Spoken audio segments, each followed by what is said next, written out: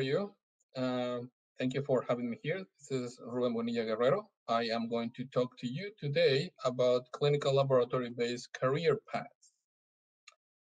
Here are my disclosures. I'm an employee of Admira Health. Of course, I receive my compensation, my stocks option, and 401k retirement plan from them. I have spent my whole life in genetics and genomics. And from my early days post medical school, I decided to go into the laboratory side of medicine, which it's dear to my heart since the very beginning of my medical school career. I was always interested in the laboratory side of medicine. I wanted to run a test. I wanted to understand how they work. I wanted to understand the interpretation and their clinical application, having in mind a clinical training. It was very clear to me that that was what I wanted to do in life. And I can tell you that it's a beautiful career path. Working in the laboratory gives you the opportunity to impact many patients, many different patients, interact with all forms of providers, and give the highest quality of care that you can, not only for a one-time use of a test, but in some cases for a continuous use of different tests throughout the patient's lifetime. Clinical genetics and genomics right now, it is a beautiful path that you can choose for your career in the laboratory side of genetics. Originally, it was divided into three categories: molecular genetics, cytogenetics, and biochemical genetics. Not long ago, molecular genetics and cytogenetics fused into what it's called genetics and genomics, which covers both aspects of it. Biochemical genetics remain as one of them. You can choose through an American Board of Medical Genetics certified program to choose to select either the path that will take you to the genetics and genomics side, uh, or do biochemical genetics alone. You could do the three of them or the two of them combined. It will give you the best, most round up training that there is right now, since those two work very close with each other. Molecular genetics, as you know, it was originally the analysis of any form of nucleic acids. Cytogenetics was uh, the analysis and interpretation of chromosomal abnormalities that little by little end up using a lot more molecular tools in their design. And biochemical genetics, which is the analysis, quantification, detection, and interpretation of different intermediate metabolites, biomarkers, for the diagnosis and monitoring and following up of certain metabolic disorders, or a large number of metabolic disorders. All of them are beautiful paths that you can choose, and any of the ABNG programs can give you an extraordinary training, exposure to many different patients, collaborate with research, uh, principal investigators, clinical research, basic science research, and of course, it will train you of how to do the job, which is what you want to do. Um, I have had the opportunity to be trained by some of the best people in the industry and in the field. I'm honored that what I was trained, and I still use my training up to today. I actually combined a different one, including clinical pharmacology, and it has opened the doors for many different areas that are part of genetics. The training paths that you can get are genetics and genomics and biochemical, and those are complementary to each other. They're not in any way exclusive or not uh, interworkable with themselves.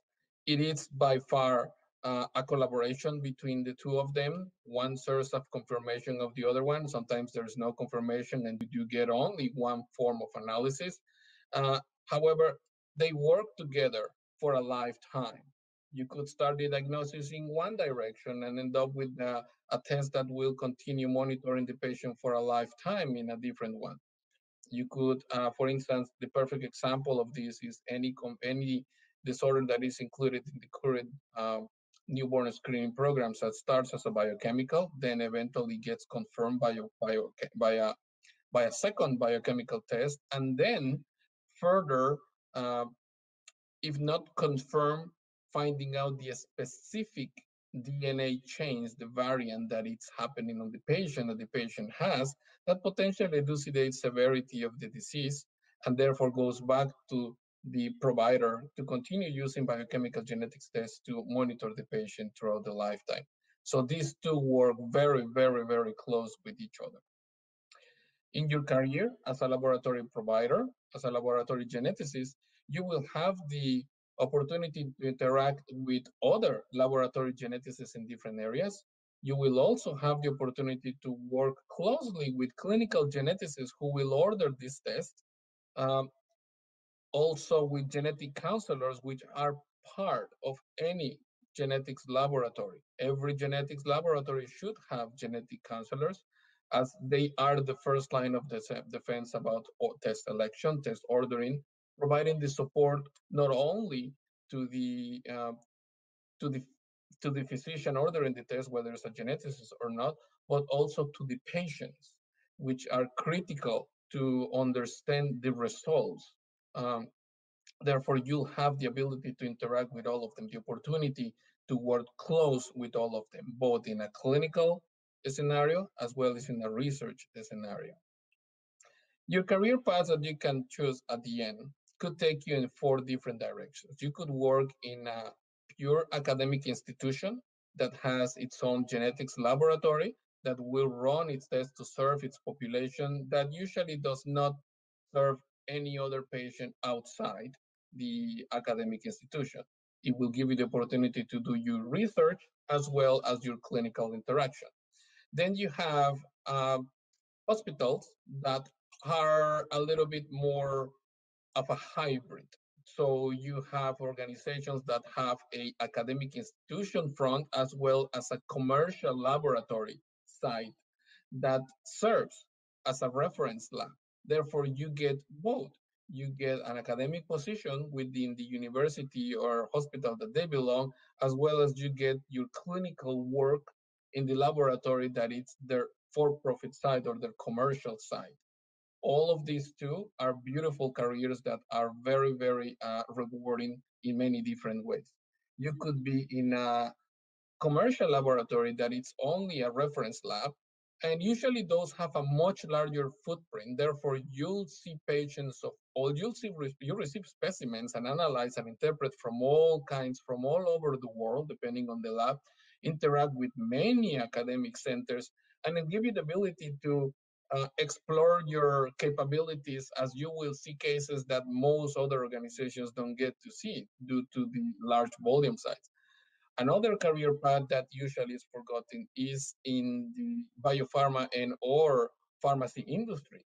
There are many pharmaceutical organizations that are looking for geneticists to become part of their team to help not only to diagnose diseases, but also to provide the research that will lead to the discovery and creation of new treatments that will require genetic testing or specific genetic results to be applicable. We're talking about personalized medicine. So any of these four paths are beautiful paths that will lead you into a very successful, rewarding career. I happen to be part of every single fashion here, and I can tell you that while they are so different, they all have the patient in mind and they share that common track. So choose the one that you want, explore the one that you think is going to be the best for you, and don't be afraid to switch from one to another one. Everybody comes from academic centers. Everybody comes from ABNG trained programs, at least here. So be happy, do what you want to do, since that's the best way to do it the best possible way.